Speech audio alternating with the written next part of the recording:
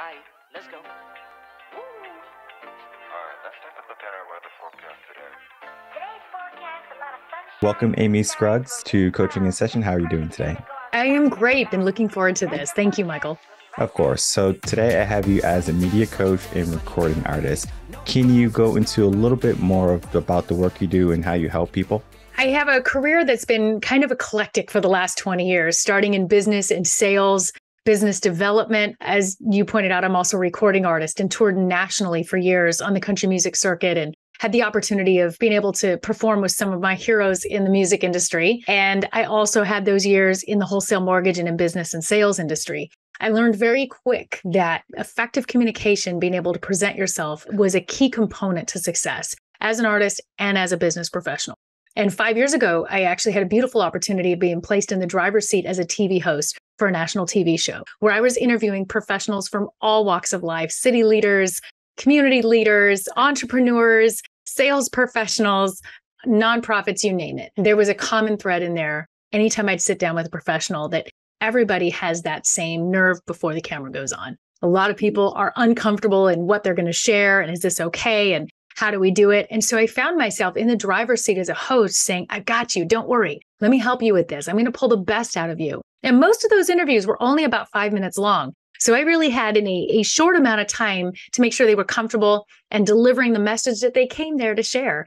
So I started coaching them right in the driver's seat, which opened up some opportunities for me to start coaching some of them outside of being in the studio. And I realized that there was just a beautiful opportunity there of professionals of all walks of life to level up their communications. I had no idea what was about to hit with COVID, because this was all prior Zoom, prior COVID. And I had these years of experience and said, wow, the entire world's on camera.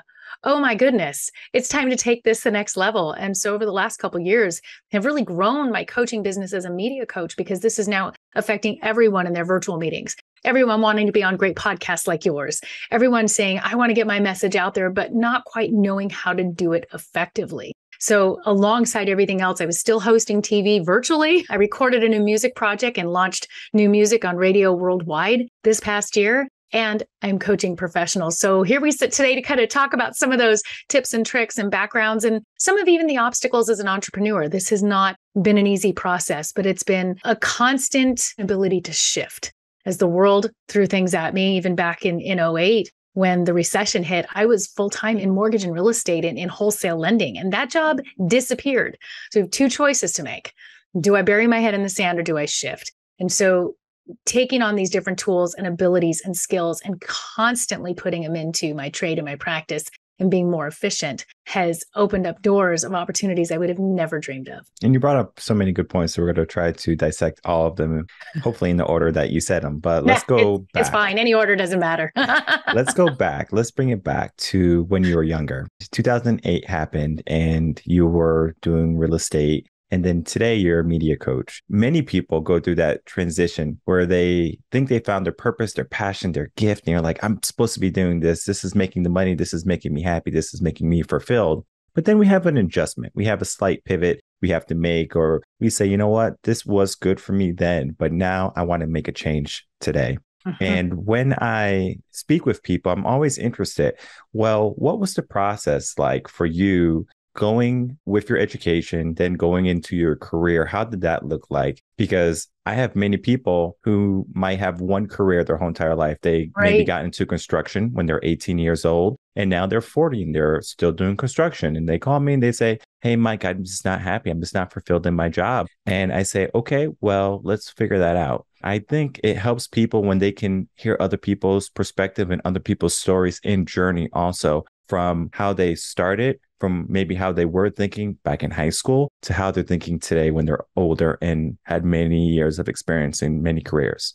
You know, it's a really great point to make, Michael. If I even go back to high school, it's funny. I remember every report card my entire life said she talks too much. And I was much happier in speech and debate. And I was in all these music classes and choirs and performing. The writing was on the wall that I wanted to speak and sing for a living. So I think that was already ingrained.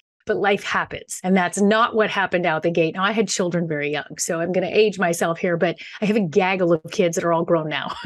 And so at 29, when I went through a life shift and I needed to provide for these kids, that was where I was introduced to the banking world and wholesale mortgage and sales. Mortgage was not my passion. It still is not to this day. What was my passion was working with other professionals, was realizing that through communication, through real networking and relationships, that I could make a difference even in that circle.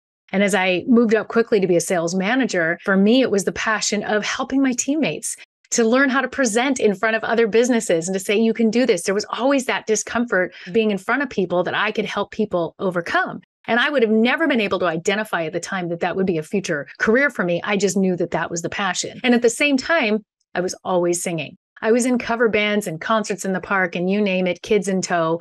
I was out there singing while still working in my career because those two always had to stay in line. At 3 years old, I said I was going to be Barbara Mandrell when I grew up, and I meant it. This was the path I was going to take. And in 2004, while I was still fully in my sales career, I was flying back and forth to Nashville and was able to start some of that recording process. But in '07, life hit. And again, it's that shift. It's saying, okay, I have all these years of sales. I know how to run my business and be successful at this. I still have the passions, and we're in a recession and I have mouths to feed. So why don't I take all of these things and combine them and see what happens?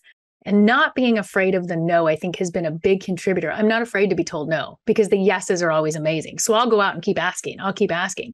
And I went out and started asking for the business as a recording artist. I put a band together and I went out and asked for the business. And 6 months later, I was opening for Clint Black on a national stage in Arizona on the 4th of July. And I knew that was going to be an incredible leveraging point. Again, it was my sales skills. It was running it as a business. It was effective communication. Now I'm put on the TV shows and the morning shows and the radio shows as I'm promoting my touring and put a touring package together for the next several years with my kids in tow. It was shifting and it was still staying in line with my passion. It was still staying in line with, it may not look like how I thought it was going to look. Yes, a lot of survival mode as well being put in there. Hunger will do a lot of things for you. But I knew I couldn't step outside of that passion of who I was, even when it was uncomfortable.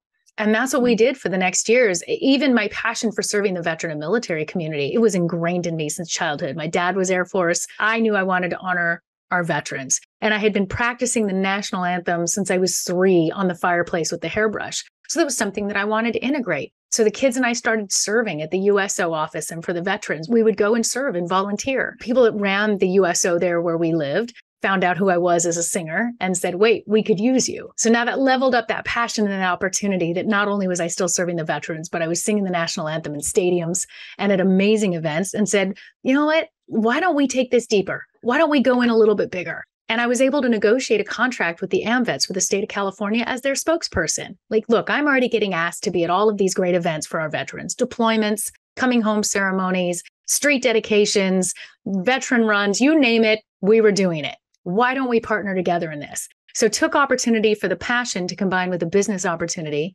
And for the next 3 years, I was the spokesperson for California for the American veterans. So I'm proud of those moments. There were not cameras following me then, but it was, again, just following that instinct of saying, this is who I am. This is what I'm supposed to do. And I think it really makes me an even more effective coach today because I understand just kind of that raw, pull up the bootstraps, make something happen, create something from nothing, and go live it and try it. And don't be afraid of the no. I think what makes a coach so viable is that they went through the trenches already, where they went through the struggle, they went through the challenges. So you don't have to go through the struggles and the challenges. So we can mitigate a lot of that trouble and the struggle. I find that to be very helpful because you can get to where you want to be a lot quicker without all the trial and error. Similar to me, I mean, I was in education. I was a former educator. And before I did that, I was an accountant. I did accounting, business finance. I was good at math and I still wanted to be a teacher. I think around 5th or 6th grade, I had this idea. It's like, I think I want to be a teacher. My 6th grade teacher, she was great. And it was kind of her, I would say. And I mean, I had a great 4th grade teacher also, but it was kind of like, I think I want to do this, but I wasn't sure yet. And I was really good at math in 6th grade. So I got like pushed up to algebra. And I was supposed to be in honors, algebra and math in high school. And I was fortunate enough to get an internship at a big company doing accounting and business finance for 2 years. So that was right out the gate of me leaving high school. So I'm 18, 19, and this is a paid internship. So making good money. I was like, wow, this is pretty good. And then my second year hit where I was going into work and I'm miserable. And I'm like, I can't do this for the You rest of knew my it. life. I'm 19 years old and I'm miserable. And I'm like, Yep. this can't be life. So I said, well, I have a knack for teaching and education. And I said, okay, well, let me get into teaching. Started it. It's a learning curve because you have to learn how to educate, learn how to teach. It's not as simple as, okay, well, I'm going to regurgitate some stuff to you that I've learned, and then you're going to automatically know it. It's more than that. There's a lot of personalities coming back at you. You have to navigate through while you're teaching content, right? Exactly. So you have to deal with the variety of a classroom and then also the behaviors of the individuals in the classroom, because you never know if someone didn't have breakfast, because every family dynamic is going to be different. You don't know if their mom and dad had a fight that morning and now they're a little bit sad and now they're looking for attention and they don't care if it's negative. So they're going to maybe yell, scream, throw things, just get your attention because that's what they're craving at that moment. I mean, any type of attention for those students, doesn't matter how they get it, they're going to get it. And it makes the teacher's life challenging. I always called those students heavy hitters. I never said those students were bad kids. I always said they're heavy hitters just because you had to really pay attention. You really had to put in some work with them. But I just love the process of education from start to finish, seeing where they are today from day one, and then seeing them on the last day. Isn't that fun? Exactly how much progress they made. And you can see their growth, not just in their abilities, but their mind too, because they're so much stronger mentally. And they're like, I can do anything versus I'm a little timid. I'm a little, afraid and nervous. Right. And I think that goes into like the idea of being camera shy, where it's like we are not 100% confident. And even when I first started teaching, I would have these students that I'm working with, and day one, they're like, no, I can't do that. Like, Oh, yes, you can. exactly. Yes, you can. But there's a problem is they didn't have that confidence yet. So teaching was building their confidence and then also building their skill. So I wanted to get into the idea of when you start off with a new client and maybe they're trying to get into a role, maybe they're trying to start a podcast, a YouTube Right. channel, they want to be a TikToker, whatever they want to do, right? They want to get behind the camera, but whenever they get behind the camera, they're like, they're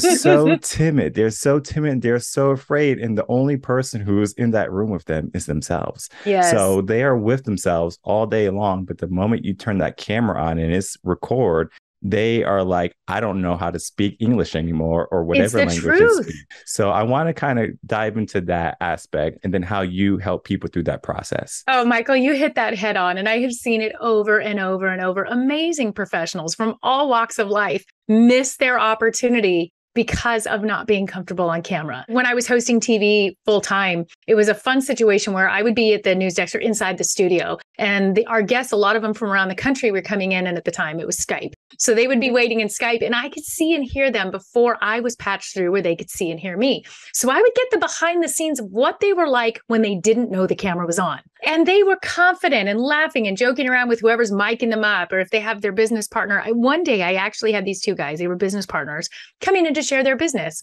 And mind you, this is a business you put your time, heart, body, soul, and money into building, right? You would think that we're just going to go all in if we have a chance to promote this business on television. And so these guys were excited. They're like, yeah, we're excited to be here today. This is great. And they don't know I'm listening. And then the one was complimenting the other on how sexy they looked that day. I kid you not. They were like, you're looking sexy today. Well, so are you. You're looking sexy. So then they said, okay, Amy, in my ear, my producer says, are you ready to be patched through? I'm like, yeah, these guys are going to be a great interview. And the camera came on and they went, hi, hello. Yeah. And the next thing you knew, they just disappeared. I'm like, where did sexy go? Where did they go? Bring sexy back to me, because that's the interview I want to give. I want to hear those guys share their business and their story. And something happens in that disconnect where people tend to freeze up. The energy drops. It's natural. The number one most common question I get from everyone is, ew, is that how I look? And is that how I sound? And do you know what the answer is? Yes. It is. It's the same face and voice you take to the grocery store. It's the same face and voice you're out with your family and your friends and your loved ones and everything you're doing. So the difference is getting comfortable with it. So it's starting with exercises to start getting familiar with, number one, your own voice, and number two, your face. I think we've all heard the resting face issue.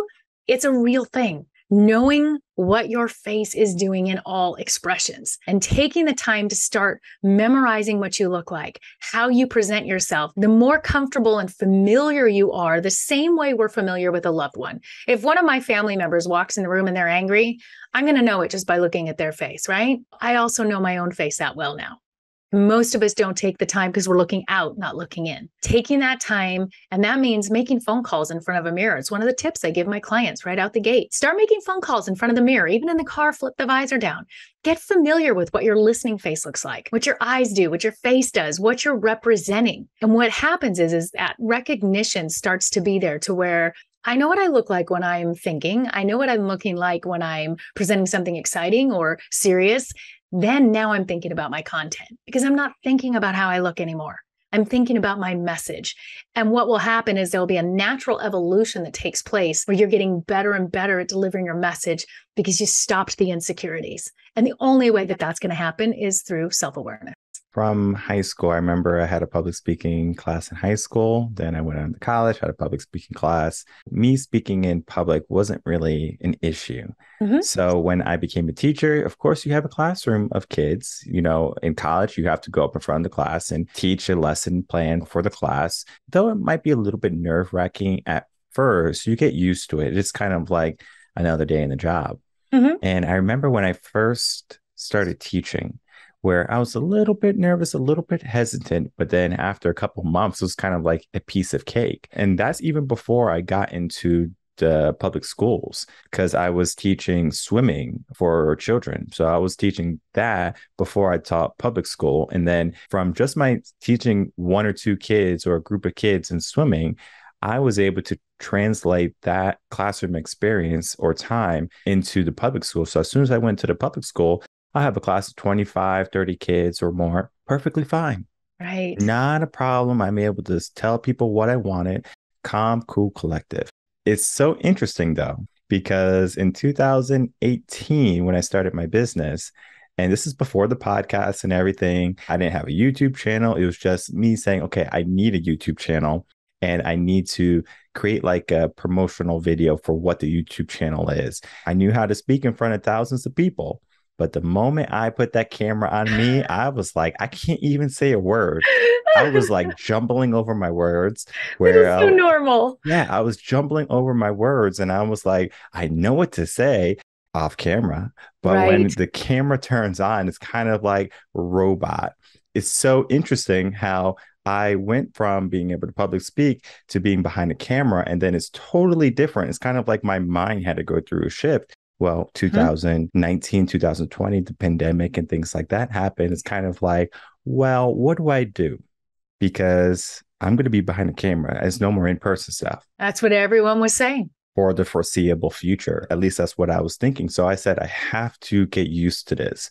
Similar to how I became a writer, I started writing a blog every week. And that weekly blog led me to writing a book. So it was me understanding the process of how I learned.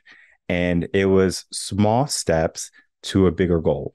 Right. And so what I did for myself and being comfortable, I guess, on camera, you can say, was I only recorded my voice first. So I recorded my voice and I did motivational videos. So I'm on season 4 currently, going to be on season 5, probably by the time this episode airs. And the first season, I didn't know anything about microphones or audio. There's the learning curve in that for sure. Exactly. And I mean, if you listen to season 1 of Motivation and Motion versus season 4, the audio is terrible in season 1. We all had to figure that out real quick. I was used to being in a studio and having producers do it for me. So we all had to figure that out at home. I give you kudos for that. So I made progress though, but I started without my face. And I said, okay, let me just get my voice on. And then I started to enjoy it. I was like, that's pretty interesting. And then I had this idea of starting a podcast. And I said, I want to start a podcast. Then I was just like listening to other people's podcasts and saying, okay, well, what type of podcast would I like? Things like that. And then I started the first episode And it was okay. The more you do it, the more comfortable you get. I will say that. So now it's kind of like a walk in the park. So now I can go in front of a classroom. I can go in front of an audience. I can go on camera. And it's kind of like, hey, I'm going to do what I always do. And I think sometimes people think it's different, where it's like, hey, just be yourself, similar to how those two sexy guys are talking before the interview. As soon as the camera hits them, they disappeared. They disappear. So how can you help people retain themselves the moment the camera turns on them or a photo is in front of them saying, okay, well, like this is how my face looks, so I need to fix this or something. I mean, going through that whole process, I know it's quite intricate and it can be maybe different for different people, but maybe kind of give a generalization of the process. You did such a good job explaining how that practice process was for you. And it definitely starts with that practice. And everyone's at different levels when they start out. And COVID definitely amped that up. And I, even before COVID, would kind of joke if I was doing any speaking is when somebody goes live, are you the one that hits the floor? So we have the level of those that are like, all right, somebody's camera came on and I don't even want to be a background person. I don't even want to photobomb this. Get me out of here. Then you have some that are a little apprehension. All right, I'll stand behind and smile, but I'm not going to be the one talking. You got the medium one. And then you have the talker that's not afraid. We have to level up where now we're all the talker. And a lot of times you'll see individuals turning on that camera to go live thinking they're ready for that step. And what you end up hearing is, what I'm here to talk about is, and so we're at this place, and then they're losing people. So what I advise on that, even to start with, is start doing these little mini clips. Just pick up your phone, record yourself. Wait, there's no need for it. I don't care if I record something. If I turn on my camera right now and record a quick clip of us having this interview, and then I post it on my social media 30 seconds later, do you care if it said live in the corner or that I posted it? No one cares. So I'd much rather know that I'm giving the quality. So remembering that you want to give quality, think about what you're going to say before you say it. A lot of times we're not thinking before we turn that camera on. And we just think we're going to be able to roll off the cuff, but the camera is intimidating. And so then that's not what happens. So thinking of those 3 talking points you have, like you're describing a plate of food. I'm going to talk about the green beans, the salad, and the main dish, and that's it. We're going to get right to the point. Because we're on social media, and our world today, we have the attention of a goldfish, is what the statistics say. So we're swiping. If somebody doesn't get to the point in 3 seconds, we're like, I don't have time for you. But yet a lot of us individually, we turn on that camera, and it takes us 45 seconds to even start getting to the point. That's a problem. So think about the things that are resonating with you when you're going through social media or when you're seeing others' videos, and then start practicing those things. Look at the things you like and the things that you don't like. My other advice for getting comfortable with it, turn on the camera and do a take. Even if you never post it, never use it, and you delete it, I don't care. Turn on the camera and take 2 and toss 1. That's what I teach everyone. Because once you get to take 5, 6, 7, and 8, generally it's getting worse. Unless you're an actor and you're fine-tuning your script and your lines and your delivery, forget it. It is going to keep getting worse. You're most likely going to get your best take on take 1 or 2. Stop there. Now you have to choose one. Now you're forced to look at it and say, which one of these am I going to choose? I have to choose one. Okay, I choose this one. And the more you start doing that, the more you're going to notice that take 1 and 2 are starting to look alike. Well, now it's not so hard of a choice. Now I'm not taking 25 takes anymore to showcase something simple. I'm doing it in 1 or 2. Take that extra time, start looking at the tape, and then you're going to get more confident. Then the next time somebody turns their camera on live and you're at an event or you're at a party or something, you're not so intimidated. You know you're ready. You know that take 1's going to be okay. And it's just that practice of doing it that's going to create the new habits. When it comes to being a coach, right, I am a big believer in walking the walk, talking the talk. Okay. If I'm a fitness coach, should I be in shape? Yes or no? Yes. I should be in shape. If I'm a media coach, should I be good at speaking? Yes, I should be, right? If I'm a mindset coach, should I have at least some type of functional mindset that's maybe balanced and positive? I would hope so. I'm a big believer in that a coach should be able to talk the talk and walk the walk. So if you're going to be a yoga instructor, guess what? You better know how to do yoga, right? You're not going to just want to go into a yoga class and just make it up. It's not going to work for you, right? It's not going to work for the class. If the class is going to know that you don't know what's going on. You don't want the Yoga for Dummies handbook sitting next to you on the mat. Exactly. So we have to be confident in what we do. And I find that many of the people that I bring on coaching in session on the podcast, they have a level of confidence. And then even speaking with people, they have that level of confidence too. But sometimes when you take them out of that podcast, you take them out of their environment, that one-on-one or that group session, it's kind of like that confidence kind of wanes.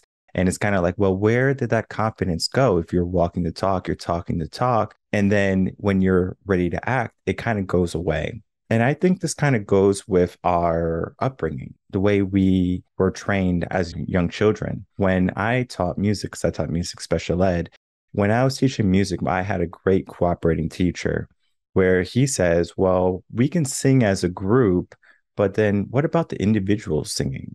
Right. When I was younger, I didn't do much individual singing. I remember I was in a play once where I had a lead role where I had to be a singer, but it wasn't like in the classroom, it wasn't individual singing. So when I was a teacher, he taught me that. He's like, why not have them sing by themselves? Mm-hmm. So you have everyone sing by themselves. So it's kind of like everyone is getting a turn to be their individual self, to sing the song and be confident. Going back to what we said earlier, day one to the last day, totally different kids. Yes. Because I was able to give them more confidence. And I find that when a coach can get that confidence, it doesn't even matter if you are Tony Robbins.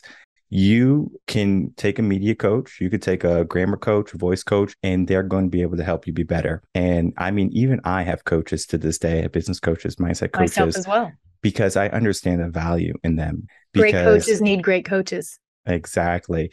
For example, Michael Jordan didn't win all those rings by himself. He had a coach. And then he even had a personal trainer, Tim Grover, who he was with Michael all the way through, saying, okay, you need this, Michael, you need to do this and that. He was being coached. Even though he was this great player, yes, he had people behind him. And I think when people get into this idea of, I can do this by myself, not saying you can't, it's just, it becomes more difficult. Right. And when you have a team, when you have people helping you along the way, that's why there's teachers in schools and you're just not given a book. Right. Teachers are there to teach you, to help you, to see what you need. And then they give you what you need so you can be successful. Same thing with a media coach. What I notice is that people have a difficult time understanding this concept where they say, I need someone to help me get to the next level. Yes. And it's like a blind spot for many people. I mean, even when I was like jumping careers from accounting to teaching, and then I went back to finance, and then I went back to teaching, it took a mentor to really sit down with me and say, hey, this is what you need to do. Right. This is how you need to do it. You were retooling. Exactly. And even though I had an inclination in my mind of what I should be doing, how I should be doing it, it wasn't until that conversation with him where he sat me down and says, you need to be doing this. This lights you up. And then I went with that. And then, I haven't looked back since. I think many people, they see what's trending, they see what's popular, they see the possibilities, but they're not equipping themselves to rise to the standards of that. So kind of going into, we have a typical standard in society. You kind of briefly talked about it. Our attention span is a goldfish, right? Yes. Give me 3 seconds. So that's why TikToks, they try to get you. They have YouTube shorts now. There's clips, things like that, reels on Instagram. How can we hook them in the first 3 seconds so we can make them watch the whole 10 seconds or the whole 45 seconds? The standards of what today are, and then maybe how people are deviating from that, or they're thinking, oh, wait, I don't have to go by these standards. I'll just do what I am going to do and it's going to be great. And I find that many people, when they do that, they get burned out because they're disappointed with the results. Exactly. Like they're disappointed with the results. And then they either stop or they say they're not good. And then their confidence tanks, hits the bed, and then they just stop, Mm-hmm. Well, we have everybody wants it right now. We have such a quick culture right now. We want to see that. We want to see the results right now. And what you've pointed out is so important. Great coaches need coaches. It's a constant daily discipline, being willing to be teachable. Am I teachable every day? To resources that I can gather myself through my reading. I love reading. I love constantly putting more tools in my tool belt, paying attention to the podcasts of the great mentors that I love looking up to and where I can learn and evolve, asking my elite circles that I'm in. I insert myself into mastermind groups so that I've got some confidentiality and also some accountability to say, hey, Can you take a look at this? Can you take a look at that? And it's a blend of all of those things with those daily disciplines that allows us to keep growing. The problem is when you put a time limit on it. Well, if I'm not here at this level by the time I'm 35, then that's it. I give up. When we take that limit off, because I'm still evolving. I mean, my goodness, I'm probably still only at the beginning of what might be ahead for me, even with the 20 plus years behind me and multiple careers that are all in one. I don't think that this was the finish line or that I'm not quite where I should be. I'm right where I'm supposed to be right now. Every day I know I'm right where I'm supposed to be right now. And there's joy in that. Thankful for the lessons learned, extremely thankful for the failures because the failures create more opportunity. It allows me to look back and retool. And I'm thankful for what other opportunities are ahead. And I also share that opportunities don't always mean it's an opportunity we're supposed to take. Sometimes it's just an opportunity for discernment. So the more we keep in these circles of having the coaching, leveling up our learning, the more we're able to take opportunities that are the right ones for us. And I'm excited to see what conversations I'm going to have 20 years from now that are different from the ones that I'm having today. And it is the daily discipline. And as a media coach, as you were saying, I can't be a yoga instructor if I don't do yoga. I can't be a fitness coach if I'm out of shape. As a media coach, I'm telling you, I drive my family crazy because I speak like this in my personal life. If my daughter would go to the top of the stairs, she's a teenager, and say, "Hey, mom, can you help me with something?" My response is not, "Yeah, what?" I respond, "Yes, honey, what can I help you with? Is there something I can do for you?"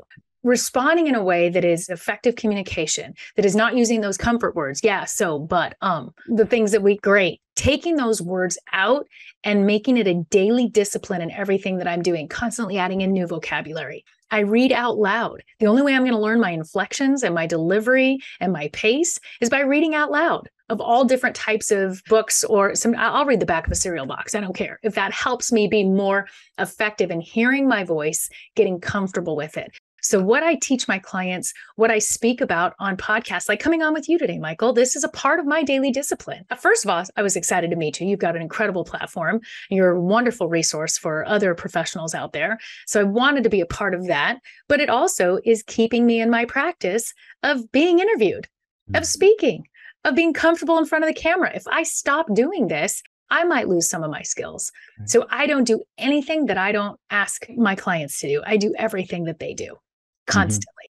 That's a big thing. I remember when, again, going back to my swimming career or my time in college being a swim instructor, I swam with the kids. So the kids would have to do some laps and I'd say, okay, well, I'm going to swim too. And then they go, oh, well, he's swimming too, even though it's very tiring. Swimming is exhausting. So when I swam with them, they were like, well, he's swimming, so I need to swim. Right. And it wasn't kind of like, you're just bossing me around. You're telling me to do all these things. Going back to our analogy of fitness instructor, if they're not lifting weights or running on the treadmill and then you're going and they're forcing you to go on the treadmill, it's going to be a ticking clock until you stop going. You're like, I'm not going to go.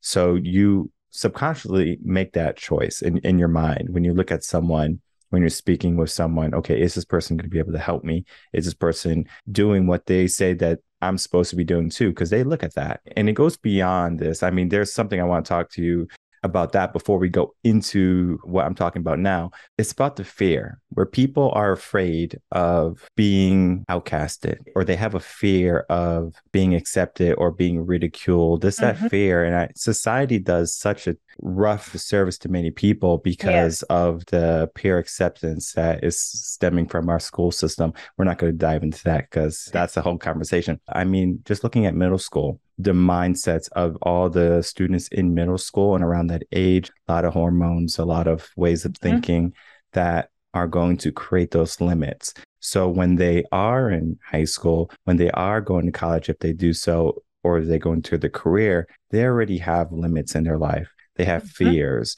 They don't want to say something. They don't want to put themselves out there because of the opportunity that might be available for someone to ridicule them. Right. And they can say, oh, Amy, like you think you're all that, but you're not. Because you remember when, whatever, they make any little thing. And then even people who are trying to find their voice, they might say, okay, I'm going to be a dancer. They put on a YouTube video and they're dancing and maybe their dance is maybe 80% good, right? So they have room for improvement, but they are not afraid to put it out there.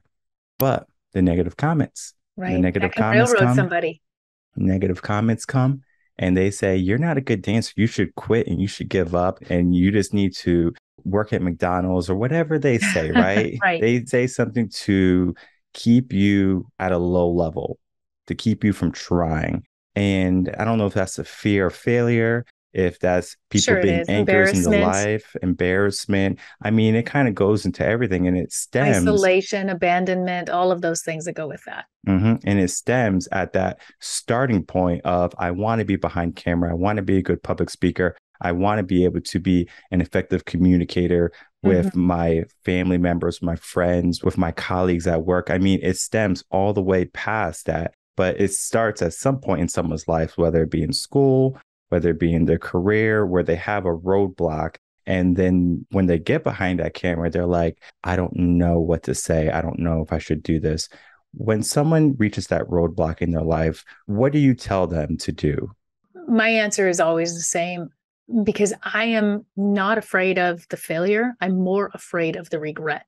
And at this stage in life, I've raised 4 kids. My kids are adults now, and I can look back at what we've been through together, touring with them. I mean, there's a lot of this backstory there, but I look back and I don't have the regret. There's a lot of failure, but I don't regret. I have more regret if I don't try. If I hadn't tried everything, if I hadn't put new music out this year when I was given that opportunity, I would have regretted it the rest of my life. What if? So for that person out there, like your example, there's that dancer out there that says, yeah, but what if I'm not good enough? But you're going to regret if you don't try. And at the end of the day, it's when we lay our head down at night and we say, okay, have I done my best today? Did I give it my all? I'm proud of where I'm at. And the self-awareness to know there's always room for improvement. I will never be done growing, evolving, shifting, changing, and trying to put more tools in my tool belt till the day I'm done. So willing to be coachable continually without a finish line on it, and not being afraid of failure, but more afraid of regret, can get you over that hump. Yeah, no, I think that's important because many people, they get stuck. And one of the main feelings I ask people, I was like, do you feel stuck? And they're like, yes, I feel stuck. And then we start to go down that rabbit hole. Well, where do you feel stuck? When it's in front of the camera, it's kind of like we forget what we're supposed to say. We forget how we're supposed to be. Why not be yourself? Why not be true to who you are? And I think some people are just so afraid to be who they are, who they were meant to become. And it stops them. It stops them from living a fulfilled life. Just think about yourself, for example. If you said, you know what, I don't want to put myself out there. I don't want to be on stage. I don't want to be a singer.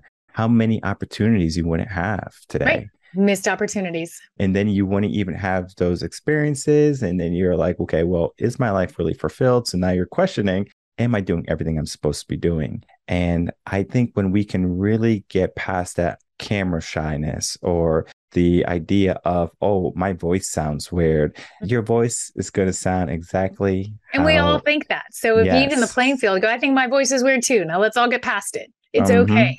And it's okay. And it's difficult in the beginning. I'm not going to lie to people. It's difficult in the beginning to watch yourself on camera, where I remember I was conducting in college and I wasn't a good conductor. And so they would record you conducting. And I just hated watching. I was like, oh, it's so terrible. I learned from it though.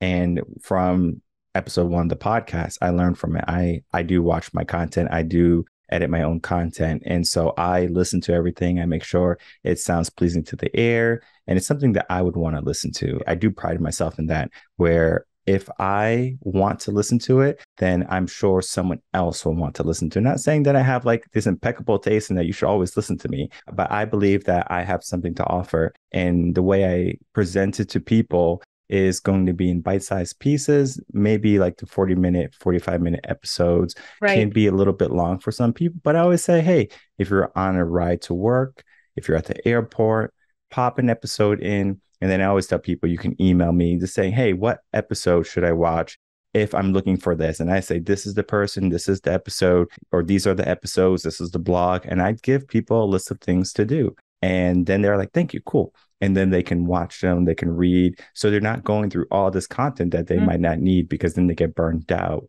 That kind of leads us into the burnout question, where it's kind of like, there's people who have been in the online industry, coaching, radio industry for quite some time.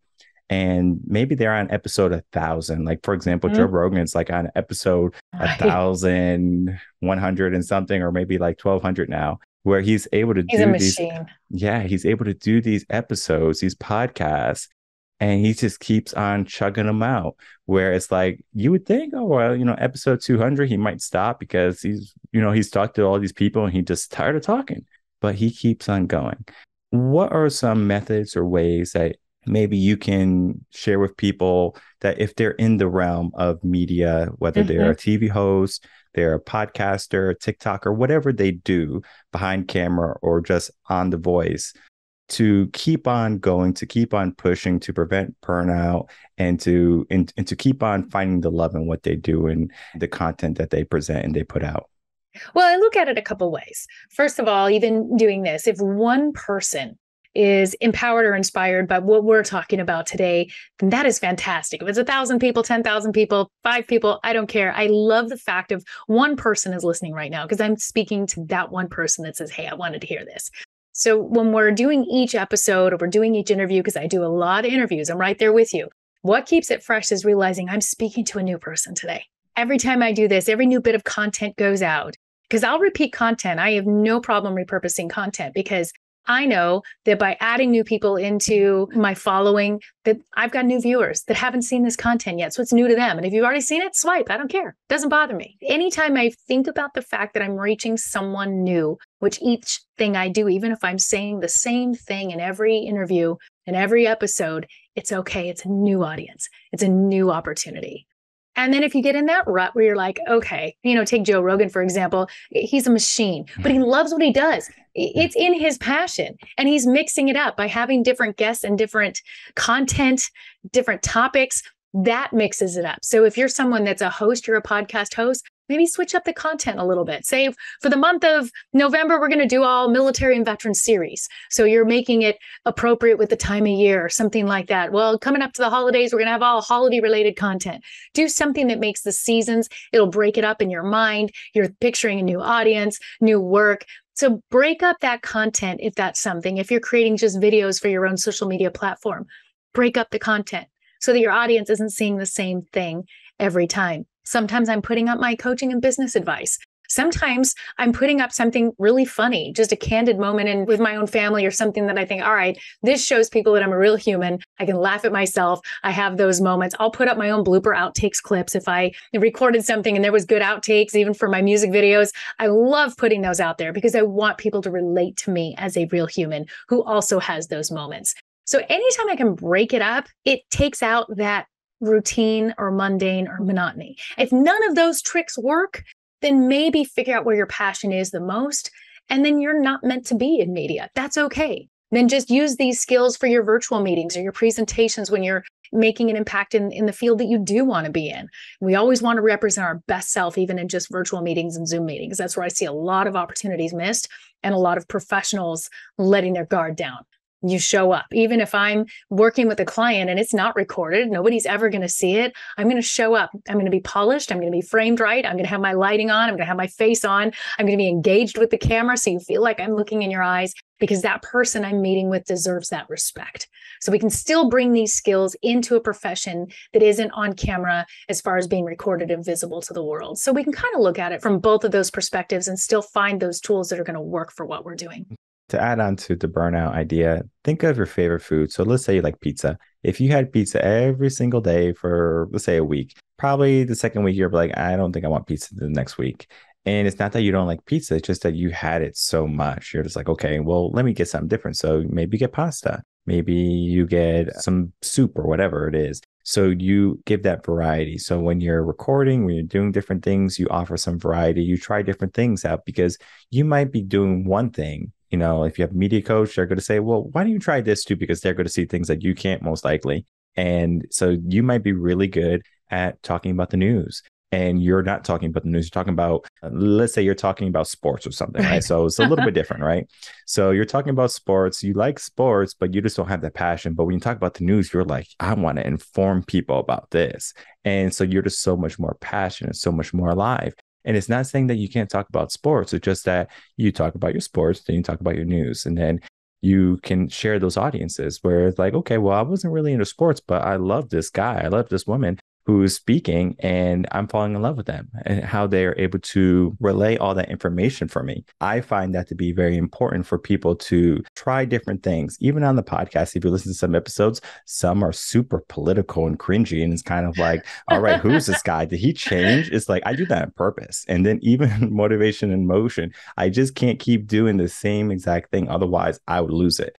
And I mean, I do most of my editing by myself because I find that I can give the episode the artistic feel that I'm looking for versus if someone else comes in, not saying they're going to do a bad job. It's just that it's not going to be as precise and clean as what I was looking for. You knew what it was supposed to present. You knew the colors, you knew the flavors, you knew the style, and you knew what visuals and what you want with it. Exactly. And I think that's important. So understanding that too. So if you maybe edit your own content and you're getting burned out, maybe take a break, cut back a little bit, or you can hire an editor to come in and then, take a week of your content and edit it. And then when you're feeling rejuvenated and refreshed, go back to it. And then go back to it. Sometimes people are like, I have to do this by myself. And it's kind of like, yes, you can do this by yourself, but you don't have to fight the war alone. Right. You have teammates. Know when to outsource and give yourself that break. And then when you can jump back in. And understand what you love. Like, I don't like cutting the grass. I don't know why. I think it's when I was younger. I can't stand the smell of cut grass. I mean, I don't mind the smell of cut grass. Can't do it. The problem, I think it was because when I was younger, we had properties growing up. And so we had to provide maintenance. So it was painting, cutting grass, all that stuff. So it took away from my friend time and my video game time when I was younger, where I'm like, I don't like this. And so now I'm an adult. I could probably cut my grass, but then I have a landscaper that will do that for me. He does a great job. And then you're in your highest and best use with what you do. Exactly. So I can be happy in what I'm doing, and I can not have to worry about, okay, how long is it going to take me to cut the grass? Because that's going to be a new area, something that I might not be really keen in. So like, I might say, okay, well, how do I turn this weed whacker on? And it's not working out for me, or the lawnmower, or things like that. So it could take me twice as the amount of time. So I'd lost maybe 2 hours versus 1 hour of the landscaper. Right. And valuable time. Exactly. So understanding your time and then managing that time. And I know when we look at a media coach, it's more than just when you get behind camera, hey, I'm going to teach you how to speak eloquently. I'm going to teach you how to be the life of the party. It's more than that. It's the balance of everything that you're going to do also. Because again, you have to understand burnout's going to be a thing. You're going to have to understand that there's going to be some type of insecurities that might stem up, especially if people are going to be negative Nancy's and they're going to say, hey, I hate your face. And that might be enough to hurt you and saying, you know what, maybe I shouldn't record today. That can develop into a negative habit where now you don't record today, but the world wants you to record. It's just that you had one negative soul giving you bad advice or giving you that pushback that's stopping you from your goals, your dreams, and your future. So I know, our time today, Amy, was very short and brief, but if I can from you, please give us any last words and then tell people how they can find you. Well, my last words are always take the limits off. Don't put yourself in a box that you think you have to have it all by a certain time, a certain age. Realize that you can grow and evolve and get comfortable with yourself and continue learning, get coaching in any area that you feel you really want to grow. Get that coaching, ask somebody for help. And start getting comfortable with who you are, what you're representing, and you will continue to become more confident on and off of the camera.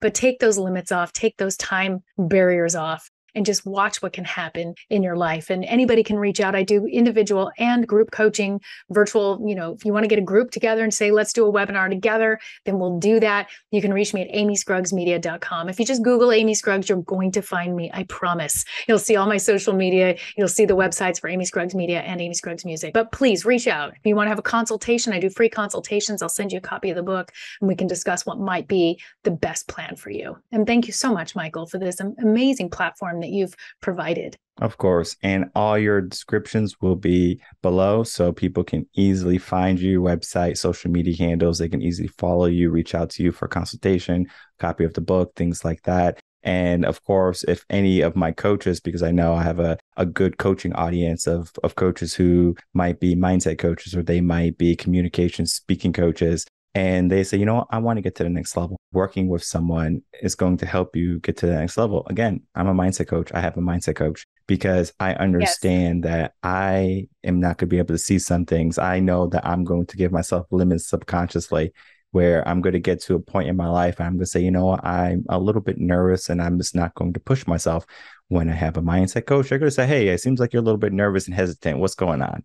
And then I'm able to open up. And I think for some people, they have that roadblock or they have that obstacle in front of them, whether it be their relationships, career, personal life, or just being in front of a camera. Is so much more to life and development than our eyes might make us seem initially. So I recommend Amy for a media coach, and she's going to be able to really get you going, especially if you're a little bit timid, a little bit shy, and a little bit unsure if you have anything to say, because I'm almost certain you have something of value to say and share with the world. Make sure you can get yourself a good media coach that's going to help you unravel maybe the onion that you're in so you can finally blossom something amazing. Thank you, Amy Scruggs, for coming on Coaching Session. A huge pleasure. Thank you.